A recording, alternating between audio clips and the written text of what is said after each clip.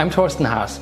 I'm a leading consultant at the Department of Pediatric Anesthesia at the University Children's Hospital here in Zurich, Switzerland. I'm head of a patient blood management program, and my research focus is on perioperative bleeding management. Patient blood management is an interdisciplinary approach which tries to optimize patients' care in terms of blood transfusion. So our basic goal is to reduce the amount of transfused blood products by lowering the intraoperative blood loss. So what we do to reach that is, first of all, we have a strict viscoelastic testing guided bleeding management program. We are trying to find the best and optimal time point for each and every surgery. We're trying to lower minimizing blood withdrawals.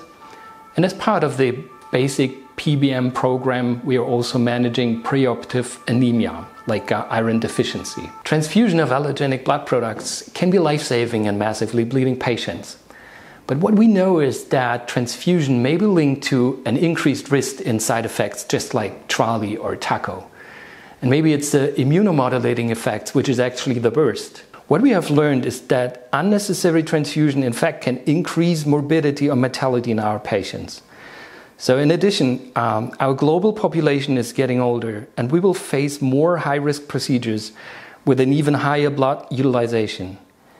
So every attempt to reduce unnecessary transfusions is of great importance for all of us. It can lower the length of stay at the ICU and at the hospital, and it can lower transfusion-related costs. So the implementation of a patient blood management program is actually recommended by all major societies. The primary steps may be to implement a transfusion committee, if not already in place, to define a hospital-wide transfusion protocol and guidelines, and to analyze transfusion data of your hospital, and of course, to train and motivate all your healthcare professions at your hospital. Viscoelastic testing is actually the preferred option to detect and guide your bleeding management.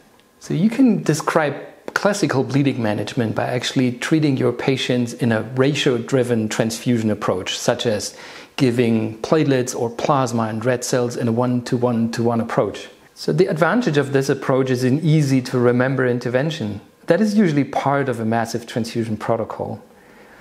The downside is that in many patients, the transfusion of all three blood products is actually not really needed. And if the NTP is terminated, this results in a waste of prepared but not transfused blood products.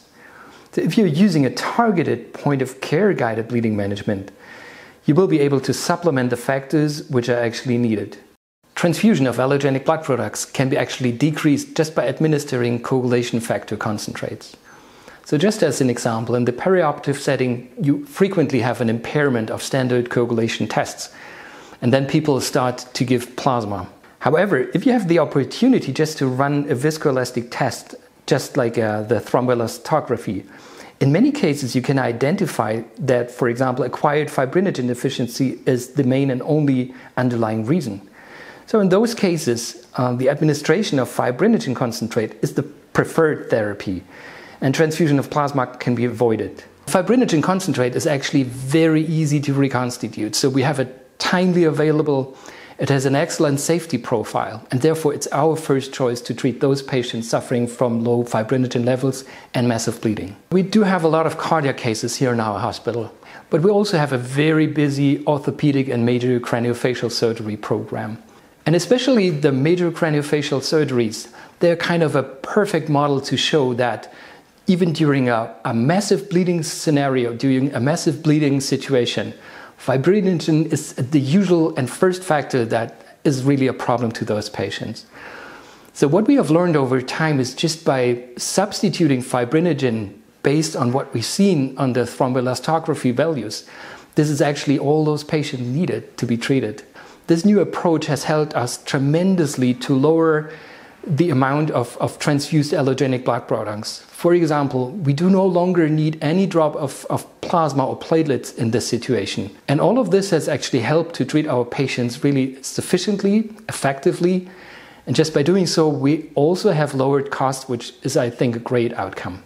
Although it's still a long way to go, what we have learned over time is really to stay in contact and to collaborate with people from all over the world to learn from each other.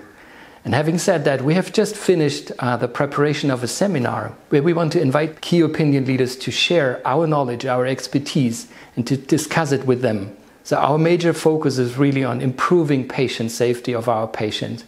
And patient blood management may be one of the best tools actually to reach that.